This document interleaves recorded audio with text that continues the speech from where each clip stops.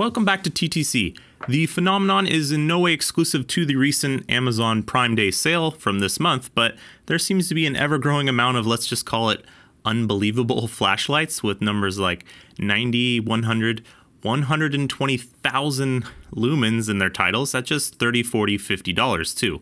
Some quick napkin math would infer that even with LEDs, most of these would probably set firewood ablaze and drain a sizable battery in a couple minutes, but these same lights also advertise figures like 6, 8, and 20 hours on high. Just these handful of lights would be over 400,000 lumens. But really the only way to get to the bottom of it is to just buy these things, lumen test them, test their lumens versus runtime, pull up the curtain on their battery size, and then drop test them. Which we did. So we bought all the most popular sort of no-name pie-in-the-sky examples on sale during Prime Day, as well as one brand you may have heard of as a control. So we're going to take a look using our very DIY light integration sphere that admittedly is a painfully obvious budget build, but we have had our results compared to and calibrated with a professional lab who does this sort of thing. Starting rather modestly in this bunch with the Rechu S2000, a 2000 lumen rated flashlight that's sold for only 15 bucks. That low price point being due to this one being powered by AA batteries, not included, the only non-rechargeable on the day, but 2000 lumens from AA batteries sounded on the optimistic side to me. And those 6 AA's are meant to power this flashlight up to 2000 lumens for 6 hours, which would be quite a feat. It looks sort of brightish in person, the amount in which if you handed someone one of these with fresh batteries, they probably wouldn't think twice about the light. It doesn't stand out, just seems sort of normal for a flashlight. But that's what the integrating sphere is for. After being on high for 30 seconds per the ANSI FL1 standard, it's seeing a whole 505, 503, 498, we're calling that 500 lumens. And as with most alkalines, it trails off there pretty noticeably. Low is 130 or so. You look at the peaks with the LED lights. That's just 25% of Rechu's advertised figure. Perhaps that lower 500 level will allow this one to reach its 6-hour runtime on high though. Time to turn things way up though with this NJ Forever pistol style spotlight rated for 90,000 lumens and a ½ kilometer of range. Up to 20 hours on high, though some of its verbiage says 8 to 12 hours. Either way, some top stuff with those specs. You'll be finding these pretty much identical, unchanged from dozens of sellers and brands on Amazon, seemingly all selling the same spotlight. It's got various lens colors for hosting, I don't know, Saturday Night Fever with your friends, party mode settings included, but its main attraction is this high candela spotlight focused beam, good for 90,000 they say. Does it look bright in person? Well, yeah, sure, but also this is a range of about 6 inches in a garage.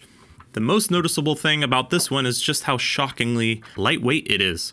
It's less than a pound. If you assumed this was a kid's toy, just looking at it and picking it up, you'd still be surprised at how light it feels. Let's see those 90,000 lumens though. Realistically, we're at risk of melting our foam sphere with that type of output, but I don't quite feel the heat coming off of this one just yet. So we're seeing 1405, 1415, 1410, 1403. We're gonna call that 1410. Low is 8 to 900, and its side light is roughly 160 lumen, which they call out as 9,000 lumens. That means this light makes just 1.6% of its 90,000. Its side light making 160 lumens is coincidentally also about 1.7% of the 9,000 they call. This is a highly rated light promoted on Amazon on Prime Day, 1.7%. Let's move on to some flashlights. Maybe this is specific to these quarter-pound spotlights. This is the Alphia P70.2. It goes for about $30 and also advertises 90,000 lumens. Now, anyone familiar with Cree LED chip part numbers already know the theoretical max of this thing, seeing XHP70 on it, but let's take a look. This is a light that's typical of the lumen range advertised, using a 2-stack of 26650 lithium cells. No markings or capacity written on it or advertised by the brand, but could fit quite a few milliamp hours with those if you need to run the 8 hours on high that it advertises. This is what it looks like on. In person, it doesn't quite wash out a hand put in front of it. So let's see what the sphere has to say of this 90,000. 1550, 1495, 1400. Trying that again, yep. peaks at 1600 or so, then drops quickly. We're going to call that 1500 after 30 seconds. So another one about 1.7% of its claim. Sounds like our sphere is maybe maxed out, but we've tested 2100, 2200 lumen lights that are advertised at 2200. Maybe it's because the XHP 70.2 from Cree has a max of 4000 lumens, according to Cree to begin with. So even on paper, this never had a chance to hit 90K. And that's if it was an XHP 70.2 chip from Cree, which it's not. It appeared to us to be an unmarked LED chip and obviously not delivering 4000 lumens like the Cree would. But what's going on? How are people so easily fooled? Why are these still being sold on Amazon and promoted by Amazon? We'll touch on that after our testing coming up, and I hope you'll join us for that because there are things Amazon has in place right now that could resolve a lot of this if Amazon were so inclined. Let's keep climbing up that lumen ladder and see if that pulls us out of this slump. This is the Lilting XHP90, a Cree chip model that doesn't exist yet. This is the most costly on the day at about $47 and advertises a cool 100,000 lumens. It's also rocking a double stack of 2650s, but with a 10,000 milliamp hour label on the side. We'll be sure to test that. And well, it's bright. It's hard to say staring at it that it isn't, but also not quite bleaching the table at the moment with what should be under this one's hood. Let's take a closer peek. Of that 100,000, it looks like we're seeing 2,000, 2,034, 2,042. I know it seems a bit silly to be getting excited of going over 2K from a group like this, but it feels like a hill that we've finally crested. This one's getting a 2030 rating from us. 2.03% of its claim. That's really looking up. We have one last moonshot before we test these hefty runtimes. Another one from Alifa, this being the XHP 160.2. Yet another Cree LED chip model that doesn't quite exist yet, but this time a higher numbered one. This $43 example is shorter due to taking one 5,000 milliamp hour 26650. And while advertising 120,000 lumens, its XHP 70 brother from the same brand here on the left looks fairly similar in brightness. And according to the Globe of Truth, well, while this one is brighter, this should be the brightest on the day, and yet it's seeing 1680, 1700, 1705, 1702, 1700 lumens, which means this one has some splaining to do. That's 1.4%, the most optimistically sold flashlight on Prime Day in stock at the time of our purchase. So for a rule of thumb in this sky-high lumen lights category, it seems to be just multiply their claims by 1.5 to 2%, and you get a decent picture of their capability. But what if you don't only buy the highest rated lights you've ever seen? This is the Anchor Boulder LED flashlight, perhaps a brand you've heard of, and yet is still very synonymous with being sold on Amazon, so we feel is more comparable on equal footing with the others from today compared to brands like Surefire, Streamlight, or Nightcore. And at $30, it's also tied for being the most affordable rechargeable flashlight we're showing today. Pretty affordable. It is only 900 lumens advertised, but with over 15,000 reviews is certainly one of the best selling from the brand, and that brand is known to make quite a few other reputable electronics, and they probably won't pop up as another company name overnight if their reviews tank.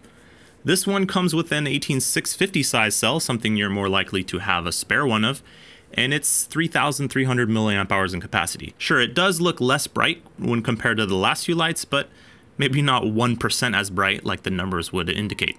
Let's see if we can get close to that 900 figure.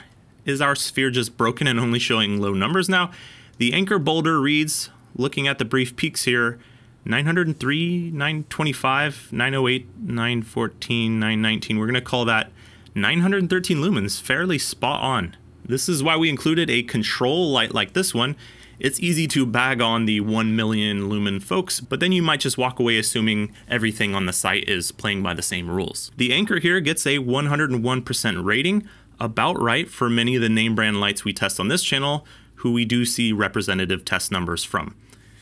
These runtimes on high though, this is the next mountain of optimistic claims for these lights. Even at these new, more real-life lumen levels that we've tested, these lights would need some serious amp hours or some high efficiency to reach these listed hours. Let's take a look at their lumen over runtime across all the models, starting with the Anchor on the left here in blue, then the S2000, the 120K Alifa, the 90K Alifa, the 100,000 lumen light, and the Pistol Spotlight. So within the first 10 minutes or so, all of the lights drop out of high. Even if you try to force them back, And it's not solely from heat, as most of these lights are plenty big of an aluminum heatsink for their actual lumen output and don't really get that hot for us really. The alkaline battery S2000 sinks down to not super useful levels first, as most of those types of lights do, but the pistol spotlight with its 20 or 8 hours on high claim is first to go at 2 hours and 8 minutes. Then the 100K flashlight with its rumored 10,000 milliamp hour battery, then the Anchor and 120K together, followed by the 90K and S2000, later with around 4.5 hours. When you look at these curves, basically all these lights live their beyond 5 to 10 minute lives where most modern flashlights do of really any size, in the 600 lumens and below range. One shared attribute from every one of these overly optimistic lights we've noticed is that they all show these outdoor tree line shots, screen grab from YouTube videos or other action shots from other websites. And on these images, you can never really see the light being sold in the person's hand, or even some shots like this one where it's clear the light in his hand isn't responsible for this light source. This is the quickest way, in my opinion, to sort out some of these lights, any of these with the similar looking nature shots in the main product image. If the main product image is just the product, like most real brands do, that's probably a good sign. But more to the point of our runtime testing, this 6 hours here becomes 4.5, not bad, though not super useful for much of that time. This 20 hours becomes more like 2 hours, then 4.5, 2.5, 3.5 hours, and the Anchor did 3.5 hours as well. I'm going to save you some time looking at charging rates and capacity testing. Here's what those boil down to. These two are the only ones who advertise battery capacities that meet what our monitors measured, and this is the only light that charged over 1 amp, 2 amps quick charging. So all these take quite a while for their capacities, though this one is supposed to be 9,000 milliamp hours and these are supposed to be around 10,000 milliamp hours, and we're seeing about half of that.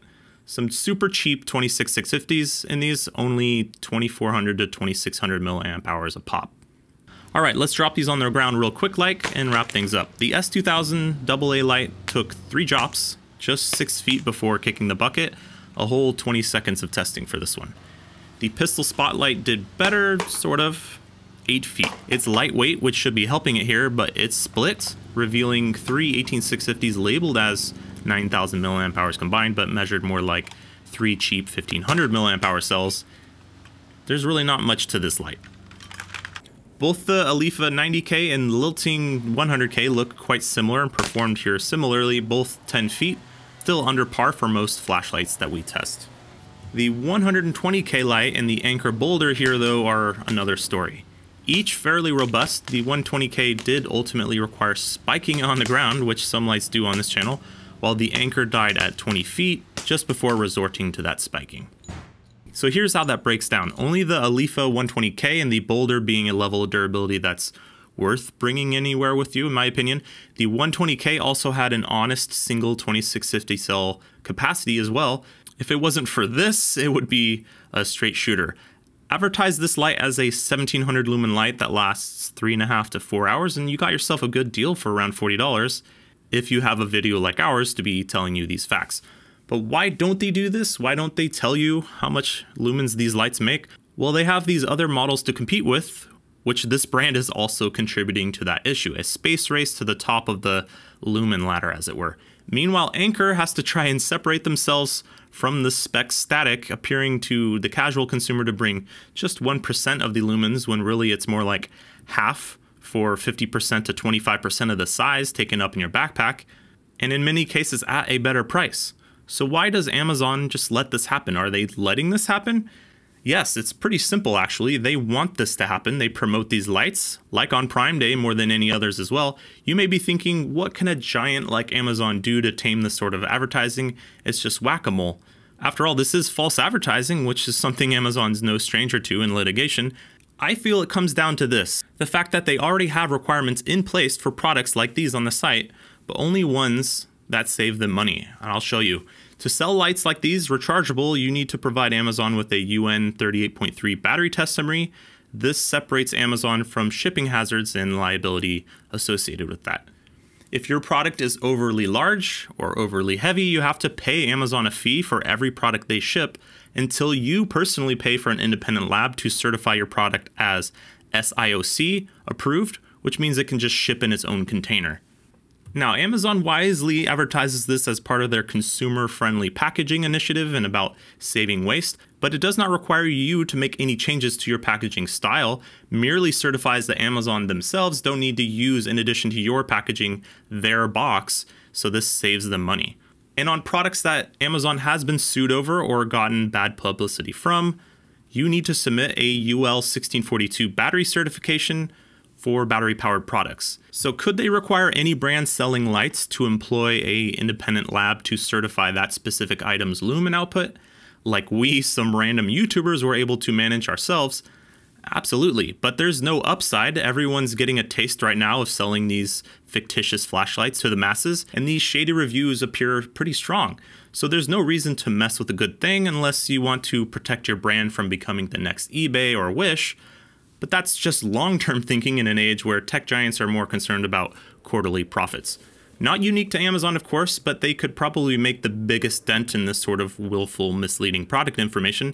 Till then, I say you support brands that are playing an honest game. They may not be around forever otherwise. This is why TTC Storefront only features products that have tested the best for us. A bit of a downer this episode, I know, sorry for that. Honestly, I had a bit of fun testing this batch of flashlights. Frankly, if you know what you're getting into, many of these are sort of cool chonkers of a flashlight. Simply wish more people had ways to know what they were getting into in the first place. Every Friday we make episodes like these. Subscribe to stick around, and thanks for watching.